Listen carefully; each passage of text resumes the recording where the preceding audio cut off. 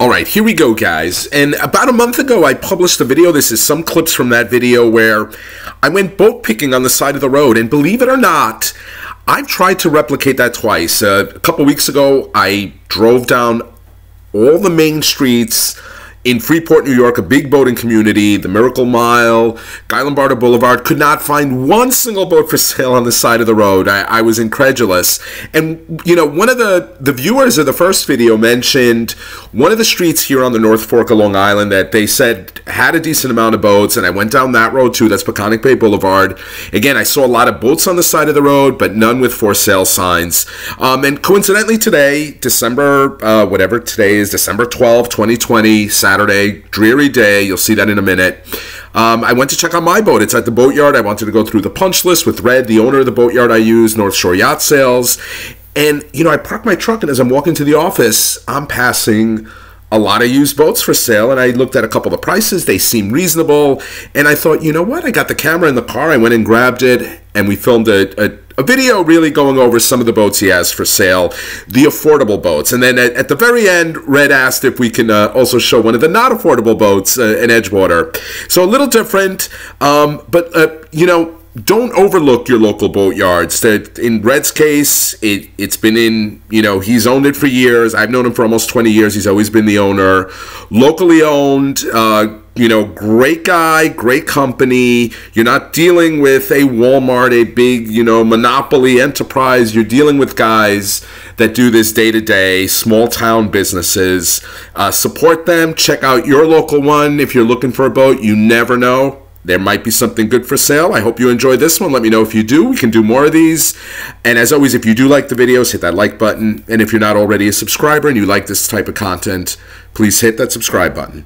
All right, here we go, guys. And little spin on the boat picking off the side of the road. We're at my boatyard, North Shore Yacht Sales. I'm here with the owner, Michael Hughes, but everybody calls him Red. Red, when's the last time anyone called you Michael? My mother. Your mom, okay. Many years ago. Yeah, yeah. So we were talking right before we started filming about how crazy this year is, specifically around just the lack of availability of used boats, and probably driven by the crazy prices of new boats. Yeah. And I always check your page. I'll include a link in the description, and we'll put it across the video here. Thank you. Red's Boats, www.redsboats.com. You always had 4 or 5 pages of boats for sale, as long as I can remember. Boats and trailers. You're also a trailer dealer. This year, I didn't see that. I'd see maybe 1.5 pages, and you're probably seeing what I'm seeing, that the used boat demand is crazy. It is. It is. Yeah. People can't travel. People can't go anywhere. Yeah. So I want to get out on the water. Yeah. Yeah. That's something you can do with your family. Yeah. So we said you have some boats for sale here, and we thought, let's show 3 affordable boats, Red. Sure. And we're going to start with this one. It's a 2002 23 Seaswirl Walkaround with, probably with the exception of the Yamaha F300, maybe the most reliable engine Yamaha ever made. Great boat. The Ox 66. It's a 2-stroke, but it's super reliable. And Red, what's the price on this one? Reduced to $21,900. $21,900. And my buddy Billy's got this, Happy Hours. That's the name of the boat. Can I jump on? Yeah, go ahead. Yeah. I mean, for 4 guys, this is perfect. Got a little bit of protection in here too. Got isinglass. Got a helm pad. Looks like it comes with a Garmin unit. You got a little cabin in here. I don't know if you could see that. Let's see if we can open this. You can. Easy to open. Comes with a sink, porta potty, cabin. You got kids, they want to jump away, a couple portholes, opening window up there if you want to get some light in. Storage. Yeah. And again, this isinglass looks like it comes all around. It's open right now in the front to ventilate it a little. $21,900, I'm sure, and hard to find walkarounds now. Not many boat manufacturers make them. Center consoles and dual consoles are all the rage, but this is nice. Older engine, but super reliable engine. Yeah. Red, this will work. Nice boat. It is a nice the guy boat. that owns it takes really good care of it. He bought a brand new boat. Oh, is that it? He's waiting for it to come in. Yeah, you put a 20-foot with cobia. Oh, he bought a cobia? Yeah. Did he buy it from Rob? Yeah. Okay. You know, I love cobias. I know. Yeah, he bought a 24. He wanted an open boat. Yeah. Oh, there's a big live well here, too. It's got to be 35 gallons, I would guess. Yeah, it's a nice boat, Red. And again, I've seen some insane prices for used boats, so I think $21,900 is reasonable. Yeah. Yeah. All right, Red, I'm gonna step off. Let's see what you got next. All right, we just came up to boat number 2, Red, and this is the American Classic. When you think of boats in America, you think of one brand. You think of Boston Whaler. Yep. And really, for a first-time boater, if you want a quality boat, not an ocean boat, but we've seen them out in Montauk. I've seen 15-foot whalers out in the ocean side on Montauk, but perfect for bays, perfect for the sound. A 15-foot whaler, looks like a 2007. It's got a Mercury 4-stroke, 60 horsepower on it. Red said it does have a fish finder. It has a nice bimini top, looks very clean inside. And again, you want a tube with the kids, you want to throw a line over, this is it. This is the venerable American boat. My buddy Spiro, who you see mating with me, he's got a 21 Outrage, and I'm always surprised how well it rides in the slop. Not ocean slop, but sound and bay slop, the short waves. This knifes right through them. And what's the price on this one, Red? This one's $15,900. It's a 2007. 2007. Second owner boat. 2-owner boat. He actually bought a 21 Montauk. I'm sorry, a 21 Montauk. Okay. So he's just moving up. Yeah. And we've taken care of it. We've maintained it for quite a while. Yeah. Yeah, and this is such a simple boat too. I mean, literally, you get back to the dock, you spend about 5 minutes hosing it off, maybe run some fresh water through the engine, and you're done. And you said it does, we didn't take the cover off, but it has a... It has GPS, combo unit, fish finder, depth finder. All right. Yeah, good price, good price. What do you want to show us next, Red? We'll take a look at maybe Parker Diesel. Oh, ooh. One of my favorite all-time That's boats. anytime I talk to you, Red, you want to talk about Parkers.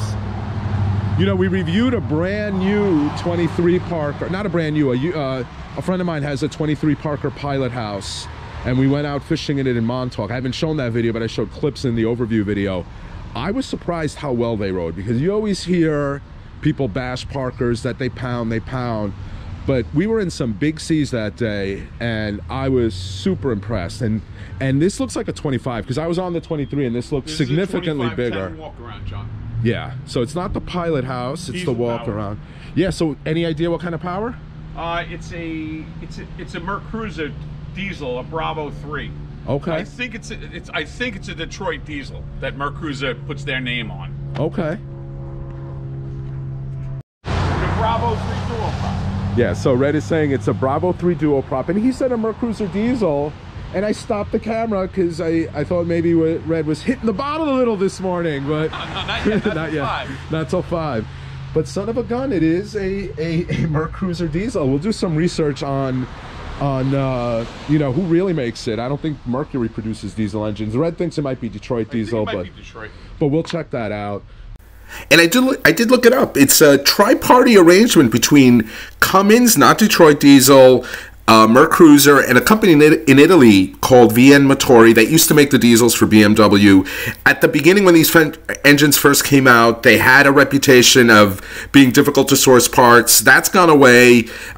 Recent reviews say, the guys who've run them for thousands of hours say they're efficient, they sip gas, and they're very strong. Batteries here, very, very clean build. What year is this, Red? This is a, well, Red's looking. It's got 700 hours. It's a 02. 02. So 700 hours on a diesel, those of you that know about diesels and boats, is the equivalent of 100 hours maybe on an outboard. It's very, very low. Yeah, and you still have a huge cockpit. I mean, 3 guys on this side, no problem. 3 guys on this side. You got the little seating here if you want. You can probably strap a cooler right there if you want to tie it down. Or on the swim platform, you could put one. Yeah, big swim platform too. Fish, you can fish all around it too. People can fish off the back because you're not dealing with the, you know, you're not dealing with the outboards. It's fast too. So I've been to Block Island on this boat. It gets up and goes. Really? Yeah. And it's going to be more fuel efficient than. It's really good on fuel. Yeah. yeah. And you know what? It's a Parker. I mean, and it has not on the boat right now, but it does have and this is locked, I think. Let's see. Oh, figured it out.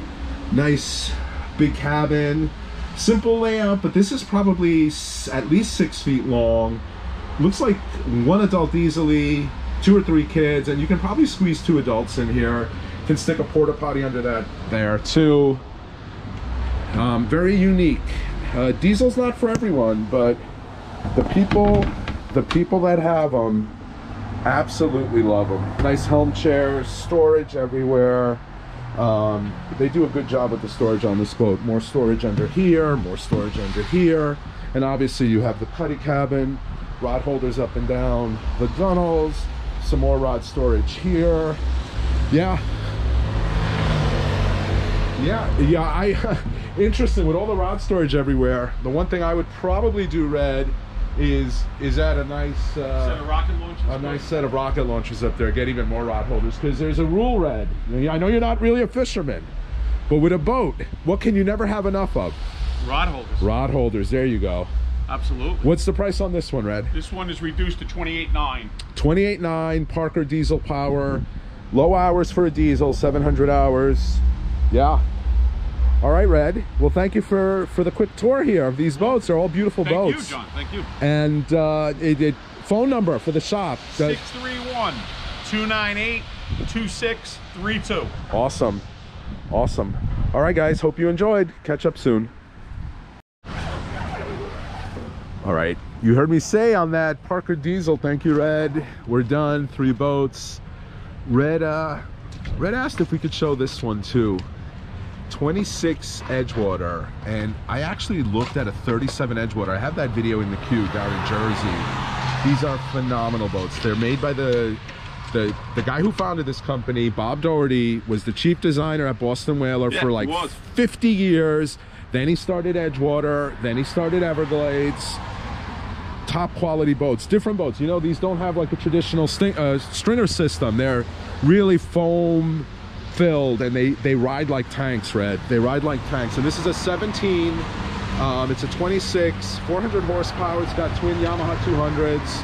Those are the 4-cylinder 200. Yeah. Nice motors. And no trailer. Only 57 hours here. 57 hours, and they're asking, Red. Well, the price has been reduced to $150 from $155. It's $150. And for one of my viewers, they can probably walk out the door with it for 15 or 20,000, Red, you think? I don't know about that. Yeah, no, probably not. Probably not. But step inside. Oh, it's got a side. Oh, this is nice. It's got a little side entry door. It opens to the inside like it should. A lot of these open outside. Intrepid, which is a high-end boat builder in Florida, one of their designs, it actually opens outside, which I don't understand. I like it to open it. Yeah. Well, the dock, yeah. And wow. So Red, this looks like it's a combo luxury boat and fishing boat. Yeah, you can fold everything up, turn it into a fish machine, or you can go out on a Friday night with your girl and open up everything and have 10 people. Or in my case, with Doc. Yeah, with Doc. Right. Yeah, and it's got the fold-up chair here, super easy. We'll close it up for this. 4 rocket launchers here. They're the 4-cylinder Yamaha 2-strokes. Those are the same block as the 150. Super reliable and fuel efficient. Live well here. Boat is shrink wrap. This is nice. This is interesting. You don't see this. Yeah. You don't see this on many boats this size. Little sink prep bait area. It's the bait prep sink. Little shower nozzle, combo rocket. Rod holder and cup holder. Fish boxes here.